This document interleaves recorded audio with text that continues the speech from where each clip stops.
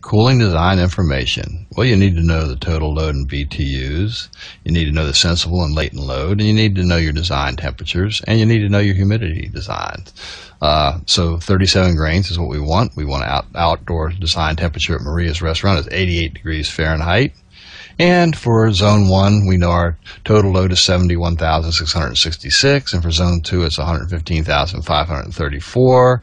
In this document, we've got our sensible and our latent figured out, and they're 50,185 for sensible for Zone 1, and 96,495 for sensible for Zone 2, and 21,481 for latent in Zone 1, and 19,039 for cooling Zone 2 latent.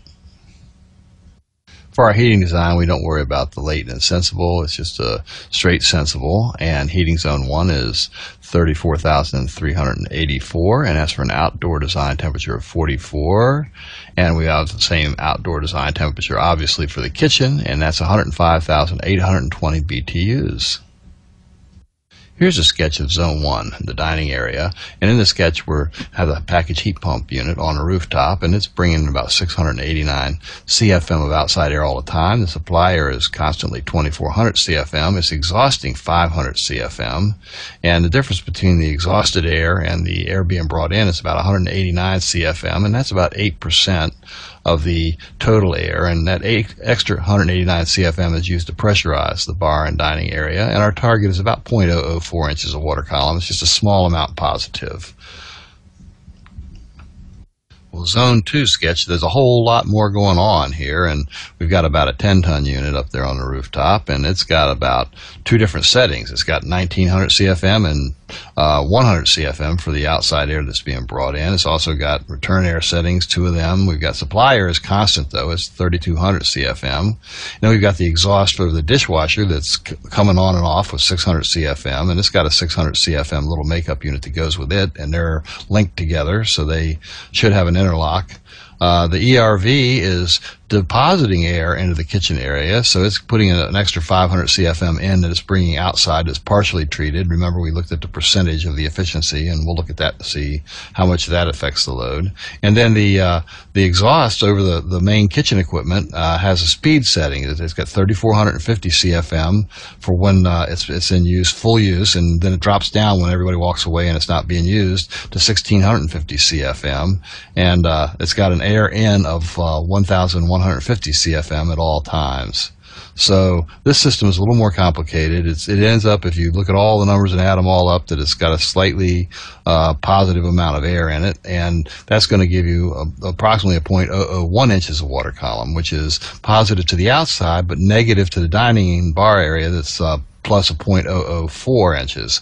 So if the air opens up the doors between the dining area and the kitchen, the air should come into the kitchen area. If you open the door to the outside from the kitchen in the back, then the air should go from the kitchen to the outside. And that's the design that it's set up to be. And those are just simple tests you could do walking through. Sizing for cooling. Indoor design equals 75 and 50% relative humidity. Outdoor design equals 88 degrees and 70 degrees Fahrenheit wet bulb. Entering dry bulb is 77 degrees Fahrenheit. Entering wet bulb is 64 degrees Fahrenheit. And zone 1 is fairly straightforward. Sensible equals 50,185. Latent 21,481. HVAC system CFM is 2,400 CFM. Fresh air makeup is 689 CFM.